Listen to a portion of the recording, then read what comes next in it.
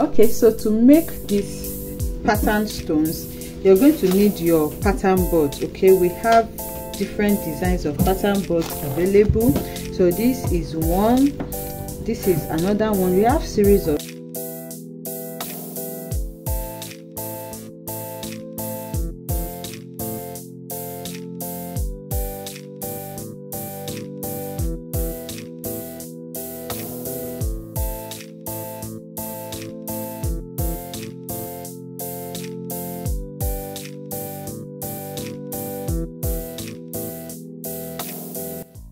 Okay, so if you just need any of them, just contact me on Instagram, or you just drop your questions in the comment section so that we can attend to you. So for this particular tutorial, I'm going to be using this because I want to put it on a boo-boo dress. So I will be using this channel pattern that we have here. So this is what we're going to work on. So I'll just set the other pattern boards aside. So to do this, you will need your stone. Okay, depending on how many you want to create. Okay, so there is, you should look out for the stone that will work for the type of pattern board that you're working with. So this fits perfectly into my pattern board, and how you will know this is by the time you put the stone, it just goes inside. Okay, it goes inside and it fits it perfectly, just like we have it here. So that's how you know the stone that will be appropriate for your pattern board. So now this is the stone that I'm going to be working with. You're also going to need your transfer sheet. Okay, it comes in a roll. We also have this available for sale if you need it. So this is the transfer sheet that I'm going to be working with for this project. And also you need a foam to rub it, but for the sake of beginner, I'm just going to use my bare hand, and then I'm going to be using this picker to pick it. You can also use a big picker, you can use whatever it is, but I'll make this as simple as possible so that we can all follow it. So now what I'm going to do now is to bring my stone, and then you take a generous amount, okay, so that you can finish on time. So just take a good amount of stone like this, you pour it on that particular place. Remember, we are working on this, not this, not this. So you pour it on that place that you're working on, and then I'm just going to use my hand to rub it. So like I said, you can use a foam to do this, you can use an handkerchief, just use something just to rub it so that you can feel the holes that you have on your board. Okay, so I'm just rubbing it all around, and then you can see that it is diminishing. You can see it is already filling all of them, so you can see that what the amount that I have here is reducing. So I'm just spreading everything all around. You have to be careful with this because stone is quite expensive. You don't want your stone to waste, so I'm just rubbing it everywhere basically. So this is what I'm doing. I'm rubbing it, I'm filling the holes, I'm filling it. You fill your holes up. Okay, so after filling it up like I have here, you will see that some of the beads, some of the stone are actually arranged properly how they are supposed to be. But if you look at it well, you will see, let me just zoom this. Okay, so I believe we'll see it better now. So if you look at it, you see that some of the stones are arranged normally. You can see that this is placed normally how it is supposed to be, but you also notice that some are turned. Okay, the shiny part that is supposed to be up is upside down, just like we have it here, and some of the holes does not have any stone. So this is what you're going to do manually. So with this picker that I have here, I'm just going to go ahead. It's very simple. So you can see, if once I put it inside like this, it is automatically turn the stone for me, and then I'll place it the way it's supposed to be. Okay, so you can see.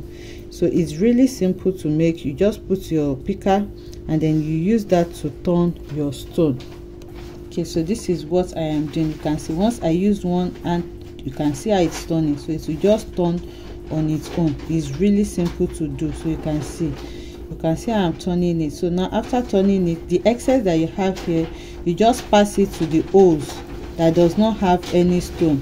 So what you're trying to achieve is that you want all of this space on this particular pattern that you have chosen. You want every space there to be filled with stones in the correct order. So you make sure that the shiny part is facing up. okay, just like we have it like this. And then you make sure that you don't have excess on any part. So whatever excess that you have, you just try as much as possible to push it aside, and then you use it to fill the spaces that does not have holes. So it is as simple as that. That is basically what we are doing. So after fixing everything, and then when we're sure that we have filled it up, it's very simple and it's fast. Within 20 to 30 minutes you should be done with this, okay? So, and make sure that you don't shift your pattern board. Just put it in a comfortable table like this, and then you just work on it. Don't shift it so that you don't ruin the work that you've already done. So after arranging everything like this, we are just going to use our transfer sheet to pick it up just like that. So I'll just go ahead and arrange all of this, and then I'll see you when I'm done. Okay, so I have filled it up completely. Now we can see the focus should be on this pattern. Okay, so we can see now that it is completely filled. You check carefully to see that you have everywhere filled with stone in the correct order. So anywhere you have two, you remove one, and anywhere you see that upside down, you turn it to be in the right direction. Make sure that the entire hole has stone in it. So after that, the excess that you have, you're just going to pour this back into my container. So now what I'm going to do now is to pick this stone with this transfer sheet. So this is not how it comes actually. I have just cut out the little that I know will cover the space that I am working with. So this transfer sheet has two sides to it. Okay, so now like I said, it has two sides. So what I'm going to do now is to just open it up. Okay, be careful not to spoil your stone. So now I will just open it up, and it has this sticky side which is like a nylon, and then it has this cover. So this cover is what you're going to use to cover it back after picking your stone. That's if you're not using it immediately. And if you're using it immediately, after picking it with your nylon, you just place it on wherever it is you want to apply it to. So I'll just detach the nylon from the gum, and then you set it very well. Okay, you make sure that it is set on the space that you want to apply the stone. So you can see I am placing it now. You set it well. So once it is set, you just place it on it once. Okay, so like I was saying, you just use your hand to press your sheet on it very well so that the gum can pick your stone for you. So after that, you just open it up and start picking it. So by now it must have picked the stone, so you just remove it carefully. So I see one here that it is not picked. I'll just put it back and press on that place. So it has picked it up for me. So now if you see anyone that is not picked, you go back and then use your hand to press it so that I can pick the stone. So see now there is no stone on it again. The stone now is on the sheet. So I'm going to remove everything. I see another one here, so I'll just pick it up and continue. So now I'm picking everything, and then I remove all my stone. I see another one here. You should just make sure that you pick all of your stones, and this is what we have. So you can see now that the stone now is on the sheet. You can see, I hope you can see the design that we have on our sheet now. So like I said, if you are using it immediately, you just paste it on whatever it is that you want to use it on directly. But if you are not using it immediately, all you just need to do is to bring back your cover, the cover that you removed from your transfer sheet, and then you place it on it just like this to cover it up, and then you can store it. So now with this, now it can store till anytime you want. So I'll just go ahead now and stick this to my dress. Okay, so to attach it, I'm using my e-transfer machine, but you can also use your pressing iron. So you lay the surface on the machine just like this, where you want to attach your paper stone, and then if the place is rumpled, you can iron it first.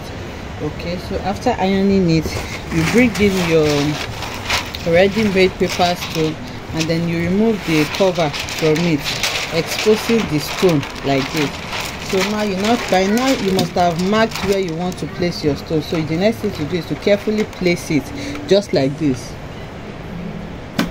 Okay, so now I have sticked it. Because of the gum, is just going to stick easily for you. So now after sticking it, the next thing is to bring in your iron and cover it up. Okay, so just wait for a few seconds, okay, for the gum to melt to the cloth, and once it's okay, your machine will make a sound, and then you open it. So after opening it, you can leave it for a few seconds as well, a few minutes, for it to cool down before you remove the nylon on it. So now I'm removing my nylon, and then you just check. You can see that the nylon does not have any stone on it again. My stone now is transferred to my fabric. Okay, so like I said, when you are making your stone, you should be careful and make sure that it is in the right order. So you can see the ones that was not in the right order, you can see them now. They are attached to the nylon, not the fabric. So you make sure that you put them in the right order. So now I remove it, and this is how you transfer your ready-made stone to your fabric. So after laying it, now you can just iron it a little bit again for it to stick.